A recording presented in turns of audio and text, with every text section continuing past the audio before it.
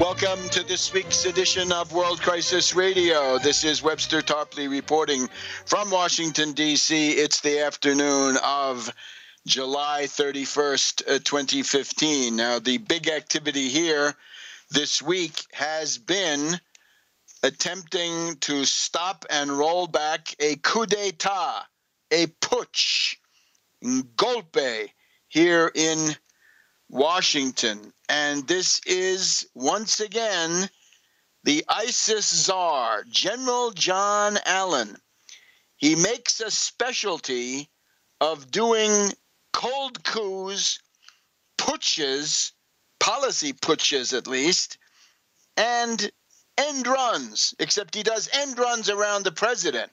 And he does this in the service of a foreign power, that is to say, Turkey under Erdogan, and to a very real, in a very real sense, the Muslim Brotherhood.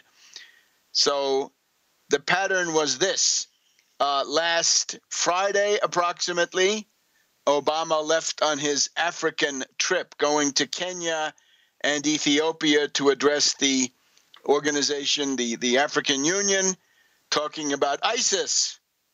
But here in Washington, Allen, the inside man of the Petraeus clique, right? Petraeus, General David Petraeus, the outside man, disgraced, now a felon, mishandled secret information.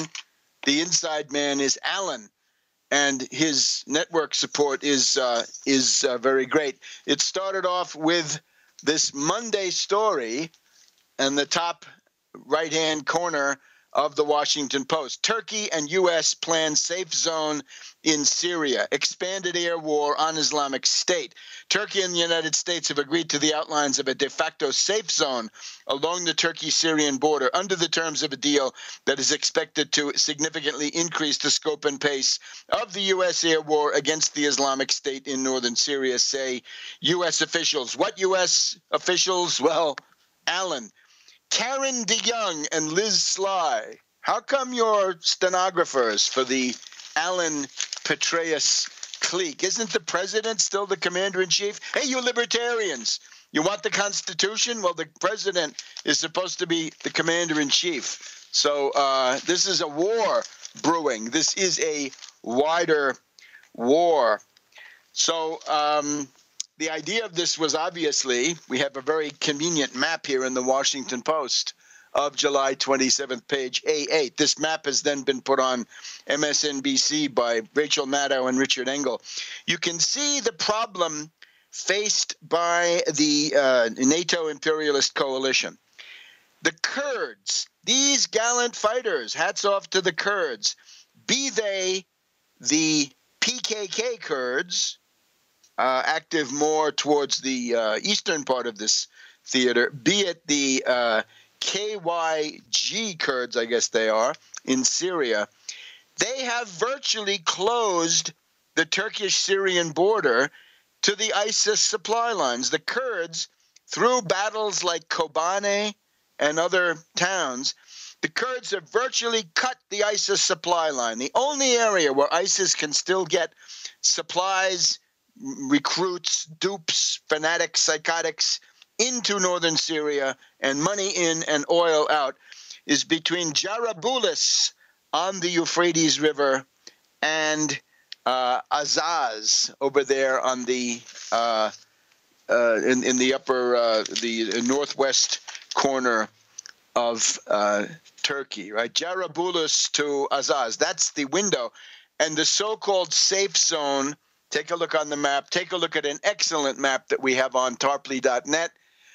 You'll see that that's the area that the safe zone, or the terrorist safe haven, ISIS safe haven, and ISIS supply line.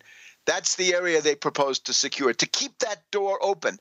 Because once the Kurds control the entire length of the Turkish-Syrian border, ISIS will be cut off. Their supply lines will be cut off, and that will be the end of them. Now, interestingly, Allen, just like his dishonored friend Petraeus, is also a liar. Over the last couple of days, ISIS czar, this is a quote now from a press account, ISIS czar General John Allen met with Turkish delegates earlier this month, resulting in contradictory reports over the status of establishing a no-fly zone over Syria. Allen said, no, it was not part of the discussion. Liar. But Turkish publications claim that Ankara got what it wanted in the negotiation, which was a no-fly zone, which they have now received. So this was essentially putting two and two together. Obama has been opposed to this. Obama goes out of town, and then it's announced it's got to be Allen, and sure enough, the confirmation came the next day. Highly informed, well-informed, highly reliable Middle East source writes me, your information fits together with what I have learned. On Friday, before going to Africa, Obama called Erdogan of Turkey and threatened to kick Turkey out of NATO if the Turkish president were to refuse to first immediately abandon his natural gas pipeline contract with Russia, that is South Stream or Turkish Stream. Now, this, you can see, this is an authentic report, so it shows that this is a mixed, Obama is, of course, a mixed proposition. He's opposing things that really he shouldn't be wasting his time with. And two, and this is the valid one, immediately stop supporting ISIS. Obama then flew to Africa. Allen, and this is still the highly informed Middle East source, Allen then conspired with Erdogan to create the no-fly zone and to carry out the bombing operations against the PKK, that is the Turkish Workers' Party armed militants in northern Iraq primarily. These two objectives aim at implementing the Robin Wright Plan, W-R-I-G-H-T. This is this veteran lady journalist now at the U.S. Institute of Peace. So the Robin Wright Plan comes down to this: a Kurdish state in Iraq and Syria, but not in Turkey, and a Sunnistan. This is essentially ISIS, ISIL, IS, Caliphate, Daesh, in Iraq and Syria, while also sabotaging the U.S.-Iran nuclear accord. And we know that we have those Army intelligence notes about the possibility and the advisability of creating such a Sunnistan. Now, the other thing is that we're told once again by the well-informed source, Obama responded by repudiating Allen, saying, no, I don't support Allen, and by appointing Michael Ratney, R-A-T-N-E-Y, as his special envoy for Syria. Now, this is hopefully somebody who's going to stand up to Allen, but you get the idea here. The president is not able to fire Allen. What have we got here? An insurrection? How many insubordinate officers? How many disloyal officers? How many traitors are there in the Pentagon? What's going on here? Subversives, sedition going on. The president can't get his own policy. Is it as a result of the many security breaches with the rotten bureaucrats of the Secret Service? What is going on here? Well, it's what you've been hearing from this broadcast week by week over the past several months. Now, the Robin Wright Plan, again, this is something that she published in the New York Times, September 28th, 2013. We could quibble about whether she's really the author of this. Does it come from these somewhat less presentable figures, Frederick Kagan, Jack Keane, Petraeus? Does it come from other members of the Kagan family? Right, that includes Victoria Nuland. Anyway, Robin Wright puts it out. So that's that. Now, the other interesting story we have is that, we'll get to it in just a second, that Erdogan's two children are both part of Daesh. And Erdogan may indeed be the supreme commander of Daesh. Erdogan actually may be the real caliph. He's got a regent going there in Raqqa. Back in a minute. World Crisis Radio, it's the afternoon of the 31st of August, 2015. Now, just in terms of the chronology of the week, the story here about U.S. and Turkey planning a safe zone, it means Allen, ISIS czar General John Allen, and Erdogan of the Muslim Brotherhood are planning an operation to smash the Kurds and to protect ISIS. The main thing is then push ISIS east, push ISIS towards Iran, push ISIS indeed towards the Caucasus, Transcaucasus, push it towards Chechnya and such places. Now, on Wednesday evening, on the PBS NewsHour, here we get what was presumably now a member of this clique around Allen. This would be NATO Supreme Commander General Philip Breedlove, interviewed on the PBS NewsHour, questioned by Gwen Eiffel. And she asks him, is there a safe haven? Is there no-fly zone in northern Syria? And amazingly enough, Breedlove simply says, oh, no, there's no such thing. That's not what we're doing. I don't know where you got that. And, of course, this feckless Gwen Eiffel with her softball sweetheart interview style, when dealing with illustrious warmongers, simply let it pass. Right? So a real howler, a blatant lie.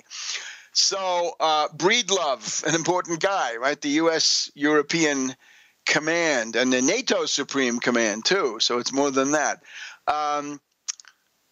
We've got Thierry Masson of the Voltaire Network also supplementing this with some very interesting information.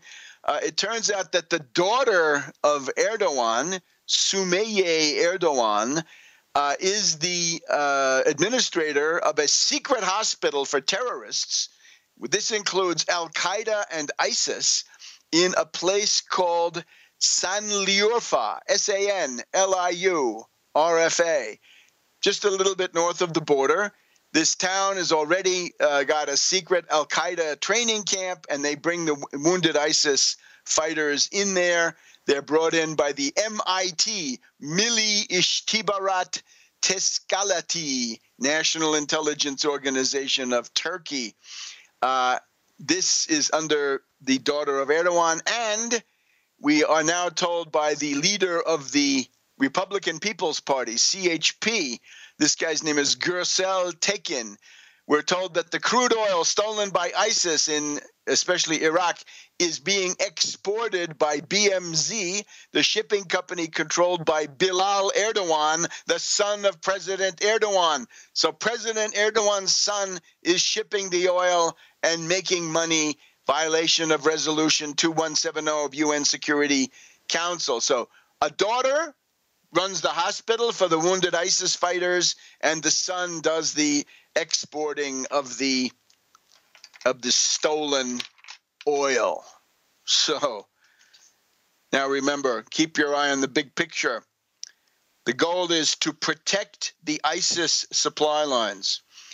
Turkey claims to be threatened. They say, oh, if the Kurds control the entire Syrian side of our border with Syria, that's a threat to us. Baloney. It's a threat to ISIS, because at that point, ISIS would begin to collapse.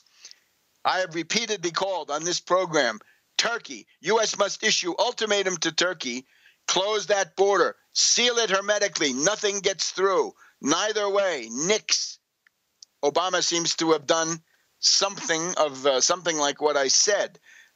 Good, but now make it stick. Fire Allen. And the point about that is, and let's always remember, hashtag fire Allen 4, the number 4, ISIS, all caps. Hashtag fire Allen 4, number Arabic 4, ISIS, okay? So the goal of this is to protect the ISIS supply lines and to push ISIS east, because if you bomb the PKK in northern Iraq, that lets ISIS get in there, because you've weakened the main force that's going to fight them. So they're trying to push ISIS east, and of course they want to smash the Kurds, because the Kurds are having great military success against ISIS. All of that hype, all of that stuff about how sophisticated, invincible ISIS was. They're 10 feet tall. They have magical powers. No, the Kurds are defeating them left and right. There was also a story that the Kurds, there was a column of Kurds that was getting very close to Raqqa, the capital of the terrorist ISIS entity, right? The Islamic State, the Caliphate, whatever you want. So we had the mockery of a special NATO meeting on Tuesday, a rare event. No troops sent, but political cover for these madmen. We have today a impudent, lying op-ed by Davutoglu. Remember, Erdogan is now the president. His foreign minister, Davutoglu, has now moved up to be prime minister, at least for the moment.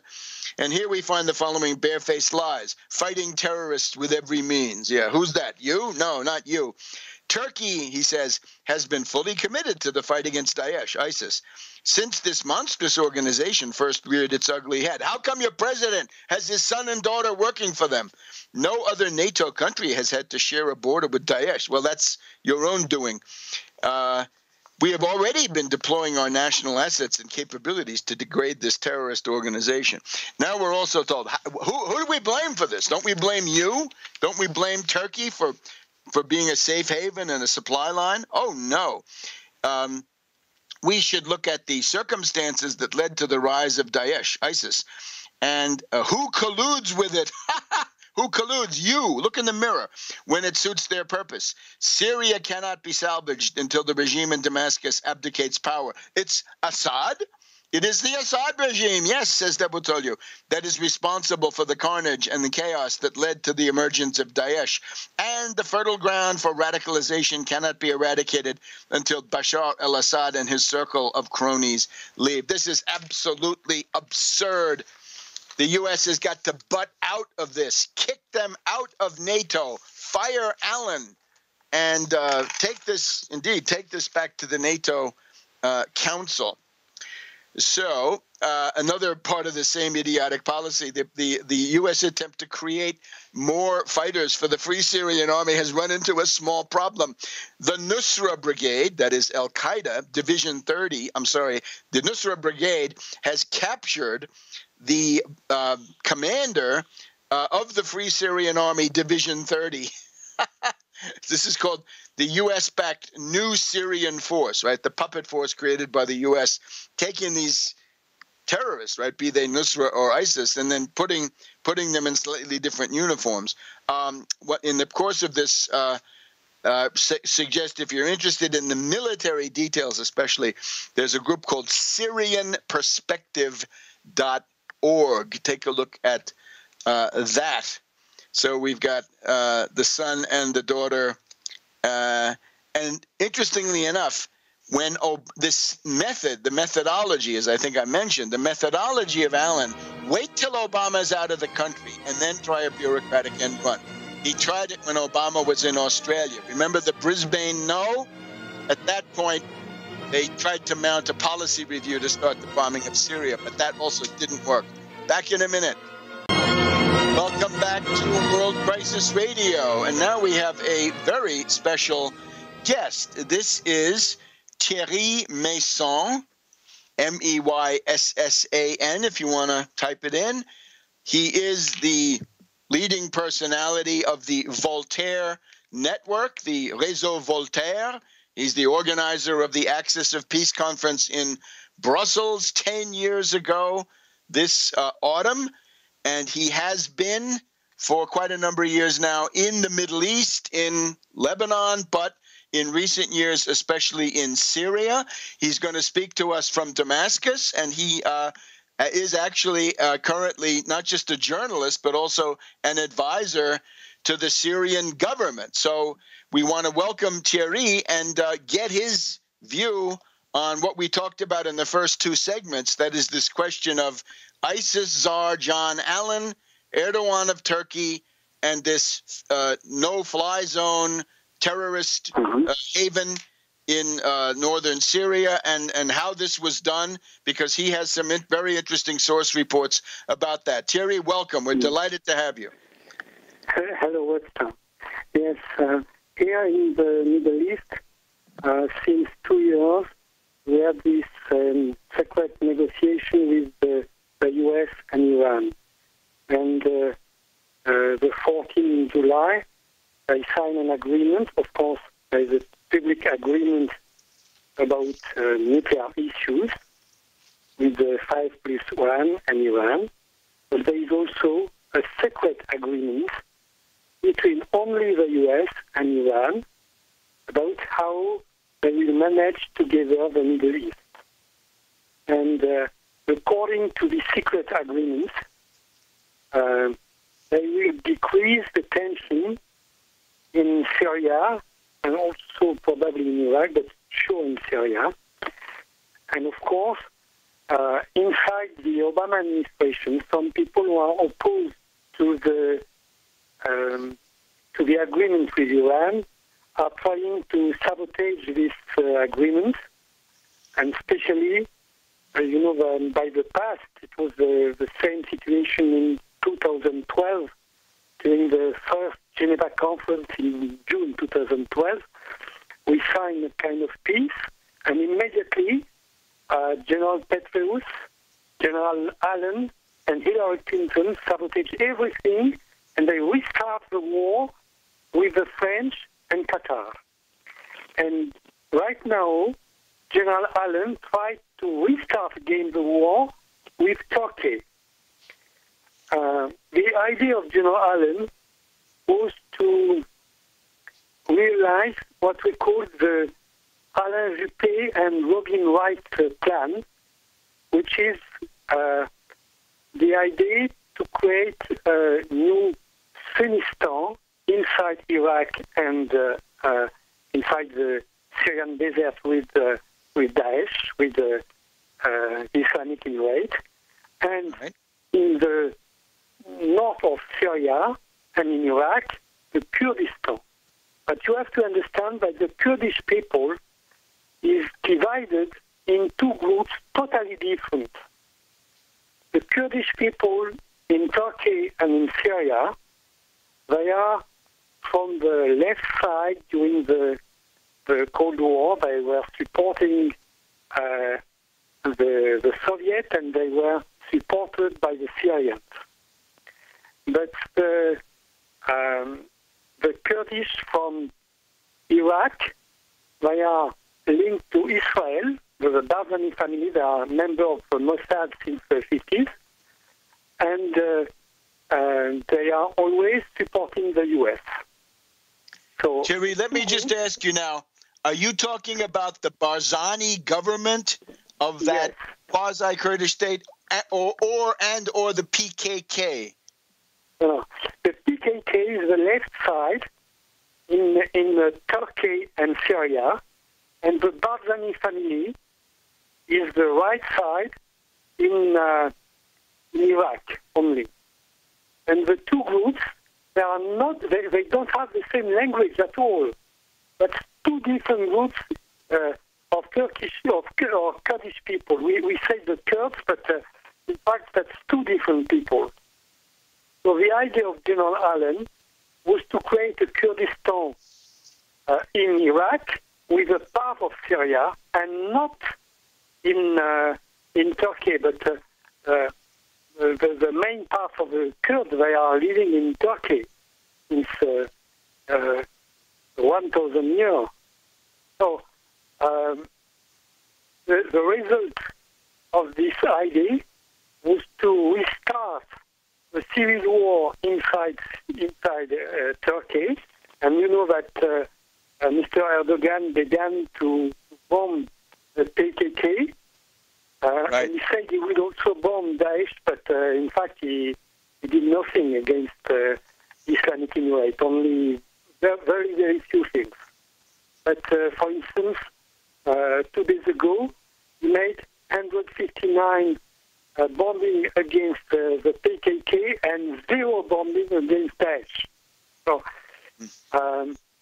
when they said they are fighting against terrorism, they are absolutely not fighting against the Islamic Emirate, but only against the internal Kurdish opposition. That's all. And you have to know that Mr. Erdogan is now the main commander of the Islamic Emirate. In the Western press, you can read that some people are suspecting Turkey to support the Islamic Emirate, but that's not right at all. Inside Turkey, all the leaders of the opposition are saying that Mr. Erdogan is the head of Daesh. And for instance, in the last days, we have evidences that the people of Daesh who are wounded. They are transported by the Turkish secret services inside Turkey, and they are they receive some treatment in a secret hospital inside Turkey under the supervision of the daughter of Mr. Erdogan. And at the same time, to make money, the Daesh is using first the traffic of drugs coming from Afghanistan, and two, the oil they are taking inside Iraq and also inside Syria, but mainly in Iraq. And this oil is sent to Europe by a new company. At the beginning it was a company from an Azeri billionaire, but now it's a new company who is doing that, despite the resolution of the United Nations. And this company is headed by Bilal Erdogan, the son of President Erdogan. So all this is very clear. And we have also a lot of evidences of how Turkey is giving weapons to the Islamic Emirates. So this idea to have an Islamic Emirate, to have a non-governmental organization like that one, to make ethnic cleansing in Iraq, this idea was first in the secret treaty between France and Turkey in 2011. It was done by Alain Juppé for France and Ahmed Davutoglu for Turkey. That's why Turkey entered at war against Libya and against Syria. And now they want to realize this, both this Semistan with Daesh and this fake Kurdistan with the Barzani family. Okay, we've just got a hard break coming up, and we'll be right back with Thierry Meyssan. This is an amazing insight. You won't hear this anywhere else. We'll be back in a minute. Welcome back to World Crisis Radio. We are still on the line with Thierry Meyssan of the Voltaire Network, the Réseau Voltaire. He is in Damascus, Syria, where he's been for a number of years. And he is, of course, an international journalist, published in Russia, in many, many other countries, and an advisor to the Syrian government. So Thierry is telling us, essentially, that the caliph, the head of ISIS, is not this Baghdadi that you see, but it's actually President Erdogan of Turkey, and he is collaborating with General Allen, the ISIS czar here in Washington, to attempt to, obviously, to preserve ISIS and build it up. And that his two kids, as I reported before, the report I was giving is written up on the Réseau Voltaire website as well, that his son and daughter are also part of the support apparatus and money apparatus of ISIS. Thierry, please continue. Yes, as you said just now, al-Baghdadi, the caliph of the Islamic Emirate, is only a frontman for this organization, and he was chosen because he is from the family of the Prophet Muhammad. But he is not the real head of the system. Behind him, you have two Turksmen who are belonging to the Turkish secret services and who are the real commanders in the fight. And inside the headquarters of Daesh, quite all the other officers are coming from the former Soviet Union, especially from Georgia, but also from Turkmenistan and other countries from former Georgia. And right now, when you are hearing the discussion between the officer of Daesh by talkie-walkie, by radio, they are talking together only in Russian. They don't talk together in Arabic, but in Russian or in Turkish. So this is very clear. all this was organized by Turkey at the beginning for the CIA, but now for Turkey himself.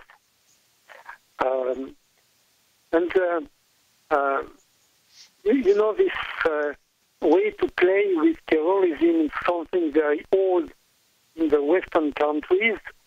Of course, CIA used terrorism since Vietnam to in different countries in the world, but at the beginning they were doing terrorism by themselves, and now, since 1978, they are using some Arab people to make terrorism for them. So they use these people in Afghanistan. After that, they use them in Bosnia, in Europe, in Bosnia, in Chechnya, and after that in Iraq, in Libya, and in Syria. But as the main leaders now of Daesh are coming from the former Soviet Union, we can understand that they will use next Daesh against Russia, probably in the Caucasus, of course. But, Jerry, let me ask. I want to ask you a couple of things that are specific. Do you detect an effort to direct Daesh, ISIS, towards the east? In other words, is the future plan to have Daesh attack Iran, or to go into Chechnya, or what are the targets that they're looking for in the near future? In fact, right now we don't know. The only things we know is that President Obama said he will withdraw Daesh from the Middle East. But probably he will send it in the Russian Caucasus. But that's not sure. It looks probably like that. But he could also send them in Nigeria, in Libya, in the Balkans. But the most logic is to send them in Russia. Right now, we don't know how much people are fighting with Daesh. We have very different analysis for that. It's between 50,000 and 200,000 people. That's a very big difference. There's people in Iraq, and most of them coming from outside, from other countries. At the beginning, they were fighting inside Syria with different names, the Free Syrian Army, the Al-Nusra Front, a lot of different names, but the same people who changed the name and who are now inside Daesh. And you have also with them some former officer of Saddam Hussein. And this is very important to understand, because these officers were not people from the Ba'ath Party, but they were the officers that Saddam Hussein used against Syria in 1978 to 1982 to support the Muslim Brotherhood against the Syrian Republic. And these people, they are now inside Daesh. Of course, they are old, but they are very well trained. And at the beginning, Daesh entered in Syria suddenly with a huge army. In May 2014, we were thinking that Daesh was only 800 people. But in July, when they attacked Iraq, they were more than 100,000 people. So 1,500. 1,500. No. 15,000. When they attack Iraq, they were 50,000 people to attack Iraq. Okay, sounds like 50,000. Suddenly they absorbed a lot of small groups who were fighting against the Syrian Republic to create this new terrorist organization. And the creation of this organization was decided in secret meetings in Amman, in Jordan, in May 2014. We have the copy of some records of these meetings. We are published by the PKK in Turkey, because in the secret meetings, of course, the Kurdish government was the most important in this meeting. And you have also in this meeting the Barzani family with the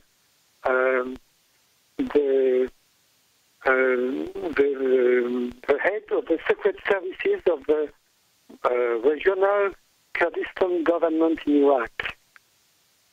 So all these people together, they created Daesh under the supervision of the US and Israel.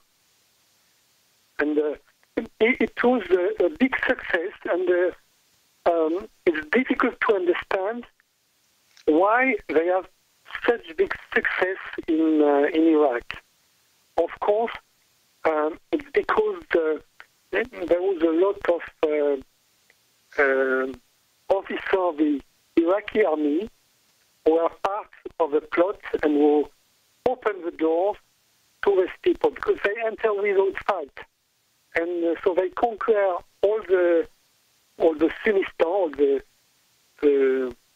Sunni part of Iraq, especially Anbar, and they clean this country from all the minorities. And you know that in the Middle East, since very old times, all the communities are living together in the same places.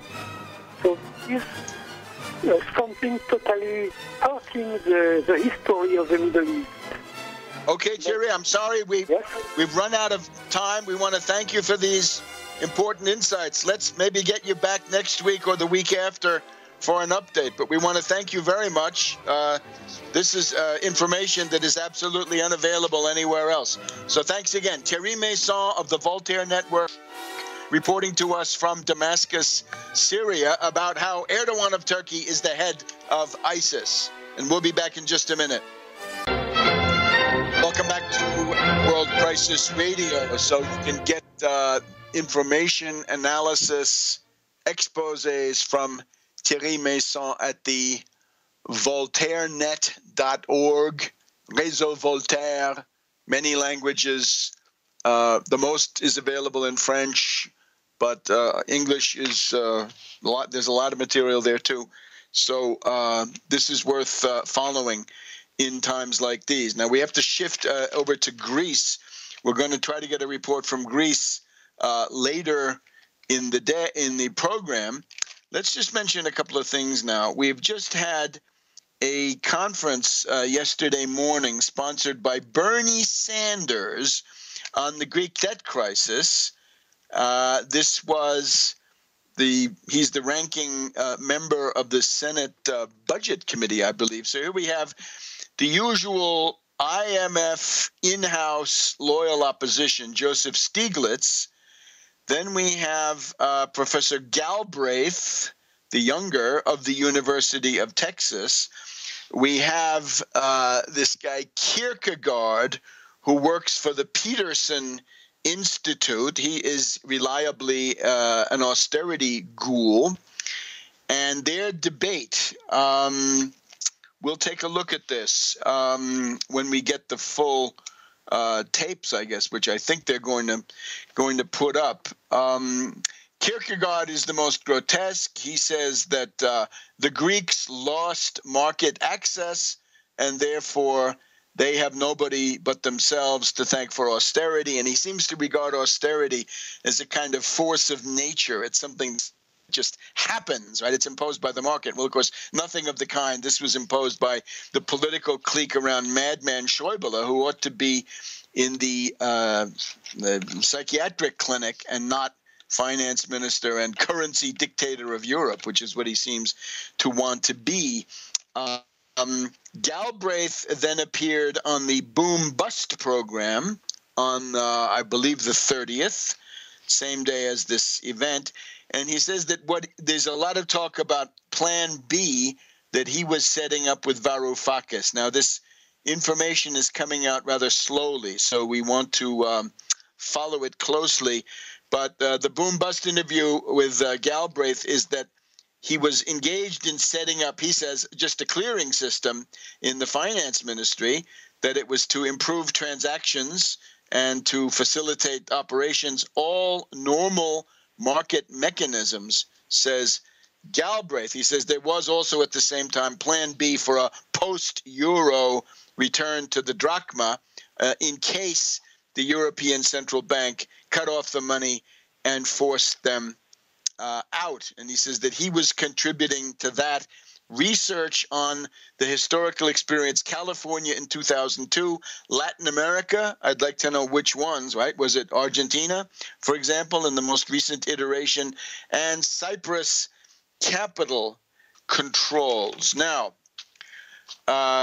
if we go to the website known as, let's see, we'll get to this in just a second. The website is the well, this is essentially what we have is the interview or talk. It's a talk by Varoufakis to various people, apparently hedge fund representatives, British, where he, apparently thinking that this is going to remain confidential, talks off the cuff. Now, what Galbraith says may be the whole story, or maybe it's Galbraith maintaining, his pledge of confidentiality to Varoufakis, that he tends to minimize what happened.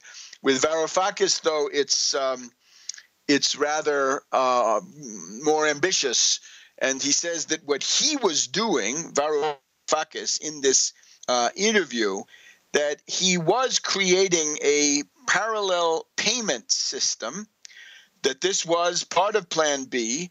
He created a team of 4 or 5 people. Galbraith was the head of it, and their operation was to take the website of the Greek version of the Internal Revenue Service, or Inland Revenue on the British side, the IRS. And what they did was, since every taxpayer has an account there under their system, they then created a second set of accounts, parallel accounts for all taxpayers, with the idea that those could be used as a clearing system, that is to say, as a parallel settlement system, in effect, and use that then for a limited period of time to gain a window of opportunity to be able to tote up, to settle, to clear pluses and minuses in everybody's account.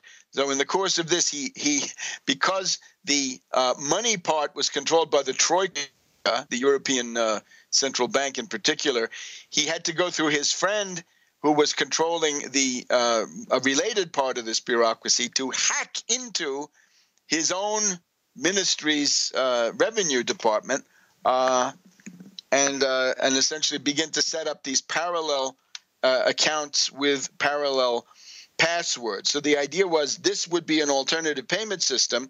He said his problem was to take it from the 5 people who were involved to the 1,000 people that would have been needed. He felt that he couldn't do this under the scrutiny of the European Central Bank, that Tsipras had been working with him on this before they even got into the government. So secret reserve accounts for all taxpayers that could have then been transformed into drachmas at any point. Well, I hope that's true, and I hope there's more to it than that, right? Sometimes we remember with advantages. I hope every bit of this is true, and I hope it went even further. Again, Galbraith tends to minimize it. Varoufakis might have some interest in making it look bigger than it was, but certainly that's an important part of it. But of course, you can educate public opinion without doing it yourself, right? You could have called for lecture tours by people who could have talked about the abuses of central banks, why they're private, what it means that they're private, why that is unacceptable, why they have caused this depression. And then you could have educated public opinion using cutouts, using people with whom you have very little or no public connection whatsoever. And that could have been used with a word here to the various media. Here, put this on, get this out into the public. That could have been done. You don't have to do it yourself so that the Troika comes and finds you and then begins to take their own measures. So the idea with this is, I think, the most detailed version in a publication is in the Italian Corriere della Sera of Milan on the 27th of July, just this past week. And you can find the entire tape and a transcript at a group called Official Monetary and Finance Institutions Forum. Official Monetary and Financial Institutions Forum. You can listen to the tape. You can read a transcript. I think this takes it further. What I don't think we have there in the cursory view I've been able to give it is a discussion about how this central bank with the drachma would work differently. In other words, credit for production, credit creation for job creation, for infrastructure, for the millions of new productive jobs that would be needed, for the massive investments in infrastructure and related questions. So that, I think, is what we can get out of this extraordinary interest now coming from Bernie Sanders, from Russia Today, and from the others. Russia, I hope to have time at the end. Russia Today looks like they figured out that Rand Paul is a goner, and maybe they'll switch to somebody like Bernie Sanders. That would be a plus for them. Do it. Go ahead and do it. Better that than Rand Paul. Back in a minute. Welcome back to World Crisis Radio. Now, we want to get a report from Athens. Let's just sum up what we've just gone through. We have this recording of Varoufakis talking with a couple of British hedge fund operators on the 16th of July, published on Monday, the 27th of July, authorized by Varoufakis. This is available, the recording and the text, at the Official Monetary and Financial Institutions Forum. I think the biggest write-up I've seen is in Corriere della Sera of Milan. But yesterday here in Washington, we had the Bernie Sanders-sponsored Stiglitz, Galbraith, Kierkegaard forum with various opinions. And we also had Galbraith on the boom-bust program of RT, tending to underestimate this, but that's perhaps just tactical. So we've also got the fact that although Lagarde had been claiming that she was going to get debt reduction, we're now told that the IMF staff is telling her that she can't take part in any more of these Greek bailout operations. So that would be sort of a bait and switch, a dirty trick, right? You pass the austerity cuts, and then the IMF leaves you to the tender mercy of Schäuble or something like that. So let's go to Athens and hear from Michael Chiotinas. Michael, welcome. Now, what we need to talk about mainly is this new bailout deal. Right. These things are all very interesting, but the heart of the matter is this new bailout. The process of negotiations is on. The deal is not secured yet. This is going to be the third bailout package, so-called bailout. In 5 years. The first one this is the third one. The first one was 2010, the second 2012. Now, what can we expect from this new bailout? There's no way around it. This deal is the worst bailout since the beginning of the crisis in Greece. I cannot even begin to describe how bad it is, how brutal politically, how destructive economically, and ultimately how inhumane the conditionalities for the Greek society. At that point, we should probably acknowledge the fact that this kind of brutality cannot have anything to do with economic issues, right? It cannot be a matter of the lender's economic interests in an immediate way. In other words, in terms of quote-unquote wanting to get their money back. This is insane. This deal is catastrophic economically for all sides involved. So what is this? And why is it so brutal?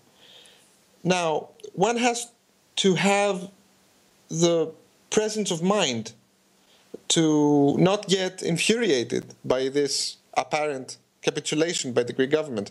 We have to think that this brutality could not be anything but political provocation, in my view. This deal will drive away even the most pro-Euro forces in the Greek society. So we can think of this exercise in political bullying by the German government as an attempt to make the Greek government and the Greek people want to exit the Eurozone. Or, even if they don't, make the Greek economy suffer so badly that at least a Euro exit will come very shortly. You know what I mean? Because, make no mistake, this deal is not only destructive, but most importantly, unworkable. It is designed to fail. Now, the targets can never be reached. They will never be reached, leading to yet another round of crisis and negotiations, etc., etc. So nothing is over. Grexit is still on the table, probably more than ever. So, I'm approaching the point. This is an exercise in political bullying, application of brute force, and ultimately a provocation. The heart of the matter is, as far as the Greek government is concerned, faced with a provocation, what do you do? What is the appropriate response to something like that? I should say that, yes, a Euro exit, economically speaking, may be the best option. Schäuble has worked very hard to make it appear as the best option anyway.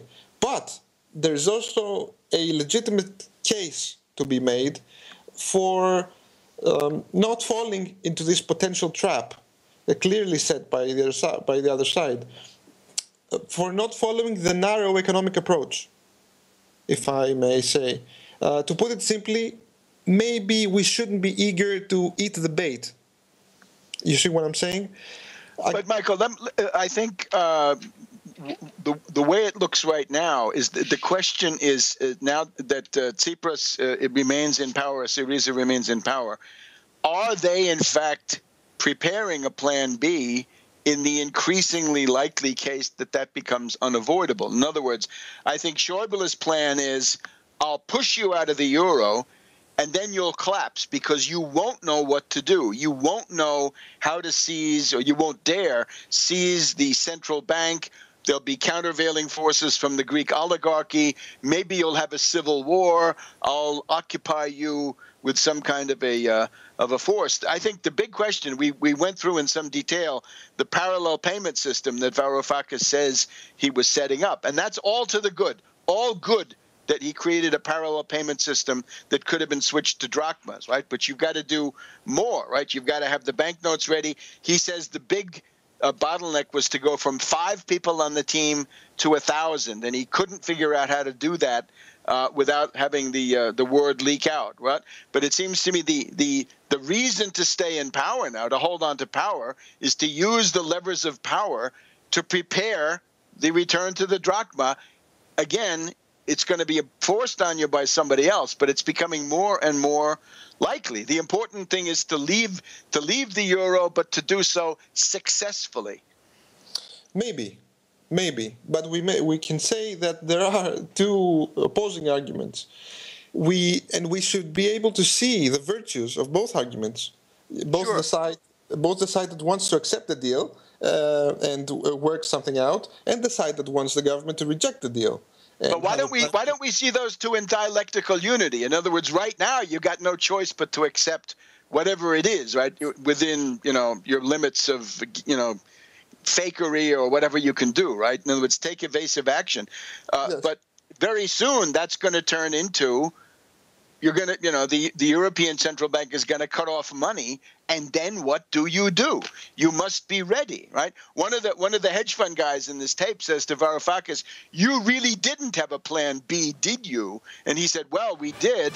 Unfortunately, what he talks about is not yet a plan B, although it's an important part of it, right? This whole question of payment systems, SWIFT or whatever it is, that would come into play. To be sure, it seems to me the big question is: are they using the time now to get ready for what looks increasingly likely, which is the grim exit, the Grexit scenario? Welcome back to World Crisis Radio. So once again, my view on Greece is this is all good. Varoufakis should be congratulated, and Tsipras too, for doing at least this much to prepare for what may happen, right? Every government has the imperative duty, the moral responsibility to plan for all eventualities, for all. And that's got to be kept secret. Then you use all the institutional tools you have to keep that secret. So this is a clever and creative idea. In a transition here in the United States, these problems would probably not arise because we have a sovereign currency and would use the same payment system that we started with. So we would seize the central bank either as a whole or in part and push these bunglers out of the boardroom and get busy. But in Greece, they have this extra problem of managing the transition back to the drachma. And again, this is not anything I wanted. If you listen to this program over the last couple of years, I'm not in favor of breaking up the euro, but sometimes you've got to be ready to leave it, at least for a time, right? It doesn't have to be a metaphysical decision for all eternity. But given the madman Schäuble in Berlin, you've got to be ready. And I think Galbraith had a wrong analysis in his boom-bust interview. He said, well, the Schäuble people wanted to push Greece out, and the Greeks were basically arguing they wanted to stay in, so therefore they couldn't threaten Schäuble. Sure you can. You can say, if it's just another step down the road, right? You push me out, I'm out. I showed that this can be done successfully. And by the way, with the debt moratorium, I bring down the Deutsche Bank and the other institutions that own you, Schäuble. So watch out, right? There will be, I can't stop you from attacking, but I can retaliate and you won't like it. So put that in your pipe and smoke it. Now, the U.S. Internal situation in regard to the Congress, right? The House of Representatives went home yesterday, July 30th. That's going to be the August recess. The Senate is leaving town right now. This, of course, has been a disaster, right? We must remember that the reactionary Republicans, the austerity ghouls, control the U.S. Congress, and they are demanding their pound of flesh. We could not get even a 3-year, $365 billion highway bill through because some lunatic Republican from the Austrian school was not happy with that. Instead, we've come up with a stopgap measure that it's $6 or $7 billion, and it gets the highway projects through essentially to what, September, October, I guess, a few months worth.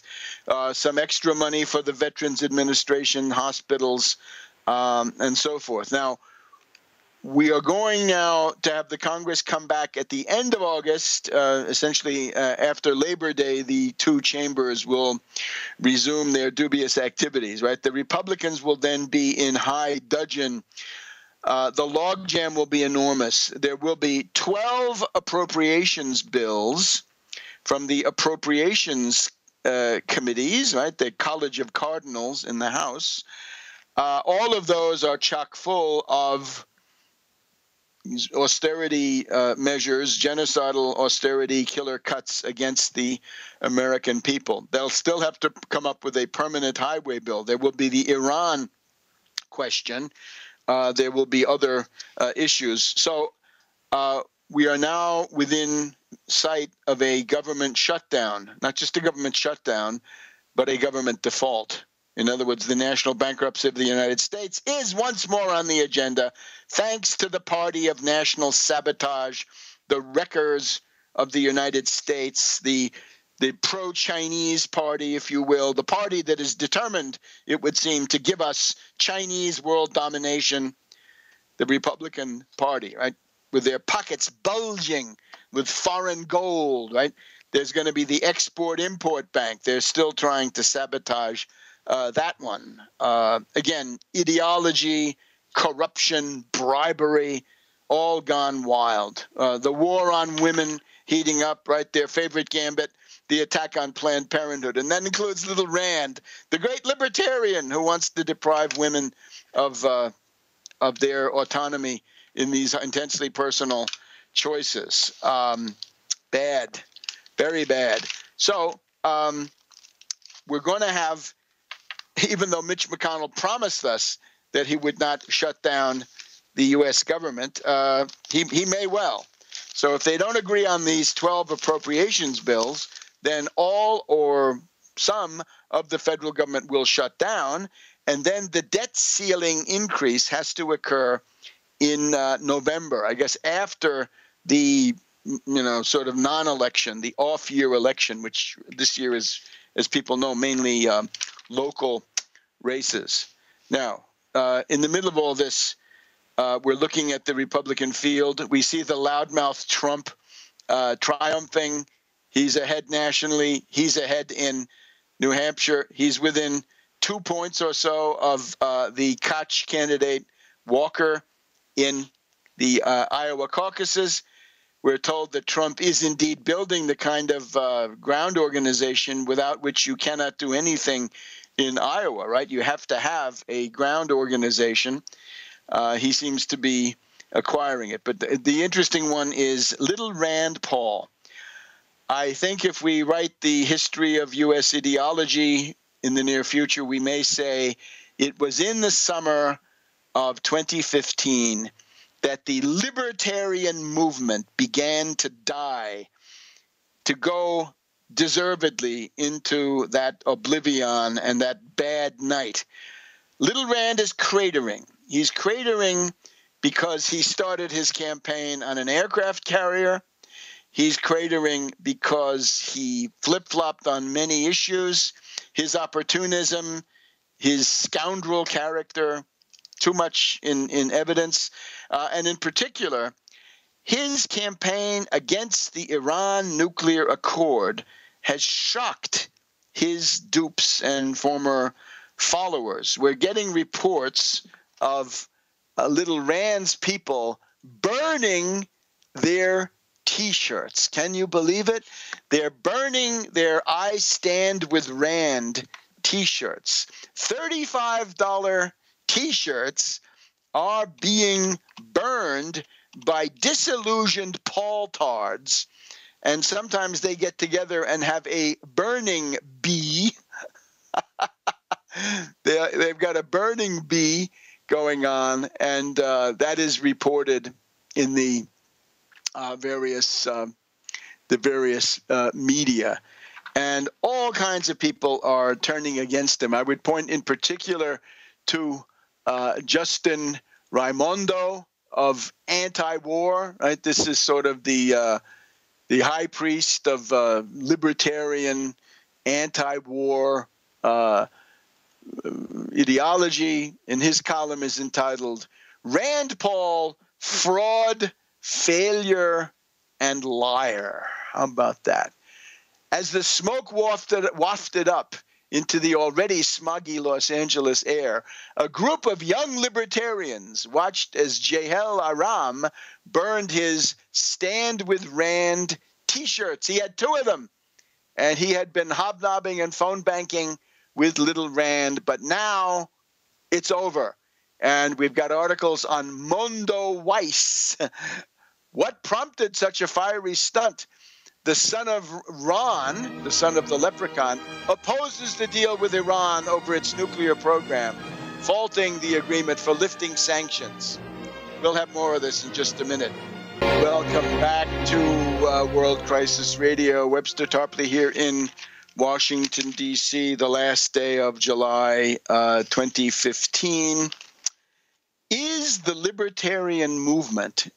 It is an artificial movement, and we'll talk about this for a second. Is it dying? Is this the beginning of the collapse of the Republican Party in general? Right? We know that we have some kind of a feud going on. Cruz is attacking Mitch McConnell, rightly pointing out that he's a liar. Of course he's a liar. He's a tool of Koch. Speaking of Koch, Trump is not getting any money from Koch. What does this mean, right? All that money the Koch brothers poured into the Republican Party, and now a tin horn demagogue comes along, and essentially that money may be lost. Now, remember, we can look at Trump from any number of points of view. We've already got the Tax Wall Street Party to thank for a vignette showing the head of Trump as a wrecking ball, and sure enough, Miley Cyrus sitting on top of the wrecking ball.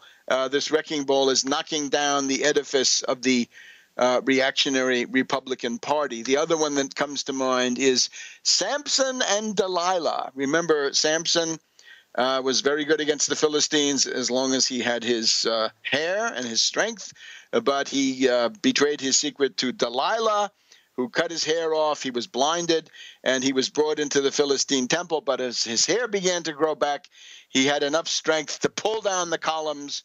The roof of the Philistine temple came down, and the entire Philistine ruling class and Samson were crushed in the process. Do we see something here that is comparable to the present and the coming situations? Well, I think we may, in the sense that Trump may well be able to pull down this rotten edifice of the Philistine reactionary Republican Party, but also himself be brought down under the wreckage, under the rubble of the Philistine temple. In this case, we're using the term Philistine just culturally, right? That the Republicans are barbarians and boors, and they have no taste, and they're Philistines, right? They're Babbitts, right? This kind of thing, right? The bourgeoisie, as H.L. Mencken called them.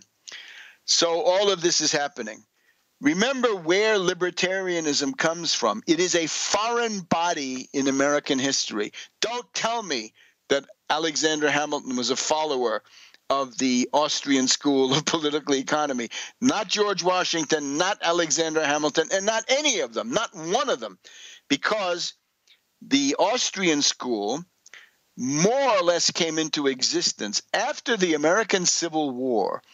The United States, using protectionist policies, at least 2 out of the 3 that you'd have to have, in particular a protective tariff and massive construction of internal improvements at public expense, even if they're only in one state, that is to say the Transcontinental Railroad. The U.S. embarked on a huge boom, and as long as you had greenbacks, the third element, a government-controlled currency, the United States took off on its way, on our way, to world industrial supremacy. So that's the American system of Henry Clay. A national bank, the currency, the internal improvements, infrastructure, we would say today, and the protective tariff. These are things we need. We want that protective tariff back. We want to seize the Federal Reserve and make that into the National Bank of the United States. But Little Rand, of course, representing the Austrian school. Where does that come from? Well, the United States was doing so well under this protectionist system that Prince Bismarck, Otto von Bismarck of Germany, Prussia, said, look, we're getting nowhere with free trade. The British are looting us. We're going to go to protectionism too. And this caused quite a shock because at that point, Germany began to pull ahead of Austria-Hungary. And the Habsburgs in Vienna, the Kook Empire, as it's been called, the Habsburgs in their decadent paradise of Vienna said, look, we have to have a school of economics, we'll call it the Austrian school, to oppose the German or historical school. So the difference is the Austrian school is the psychological school, starts in this period, the 1870s, 1880s, and the alternative is the German school. But of course, the German school and the American school are practically identical. The cross linkages are very strong. Above all, Friedrich List, who was one of the great experts in this in the German-speaking area, and of course the fact that Bismarck was consciously imitating the success of the U.S. under protectionism. So the Austrian school crippled the Habsburg Empire. A lot of tragedies come out of this. But then when this was not successful, it was kept alive by the London School of Economics. So the psychological school, the Austrian school, kept alive by the London School of Economics so that somebody like David Rockefeller could come there in the 1930s. And of course, since he was practically illiterate, he had to have somebody to do his papers, and that was von Hayek. And he later brought von Hayek over to the United States, and he brought von Mises over to the United States. And a lot of this got into the Mount Pelerin Society, the most sinister academic or theoretical organization. It's up there with Bilderberg and Trilateral, Skull and Bones, whatever you want. The Mount Pelerin Society, meeting in Switzerland in, I believe, 1947 or thereabouts, set up an international network determined to fight back against the overwhelming success of the New Deal. But, of course, that success was not palatable to oligarchs, right, to essentially anti-human people concerned about aristocratic privilege and all the rest. They didn't want that. They hated the New Deal, so they began to roll that back. And it went essentially through academia, through endowed professorships, people like the Koch brothers creating or helping to create the Cato Institute in Washington, D.C.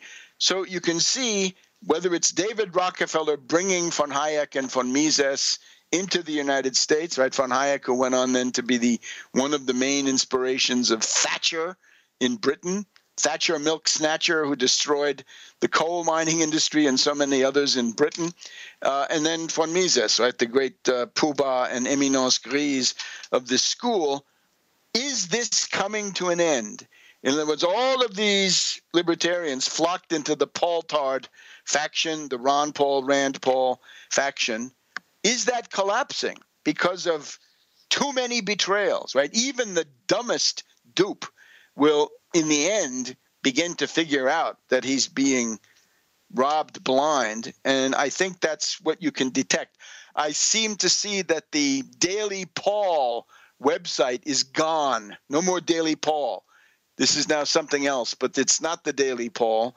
As I say, it looks like the people at Russia Today, RT, they have been tragically smitten by the Paul Tard faction. We can see why, right? They think that will cause problems here in the United States. Put it that way. Who can blame them? I don't really blame this all on them. It would be smarter for them not to do this. And indeed, maybe they're quitting. Maybe they're stopping to do that, right? Maybe they seem to be looking at Bernie Sanders or Trump or anybody. But little Rand is now retreating into the shadows. Is this the twilight of the libertarian fraud, this artificial movement brought over here? We sure think so. And all of you libertarians out there who are looking for something authentic, come to us, come to the Tax Wall Street Party. Subscribe to our briefing at taxwallstreetparty@gmail.com, taxwallstreetparty@gmail.com. And we'll be glad to give you a free subscription to our matchless daily briefing. Start with the triple series on Allen and ISIS. We'll be back next week on World Crisis Radio.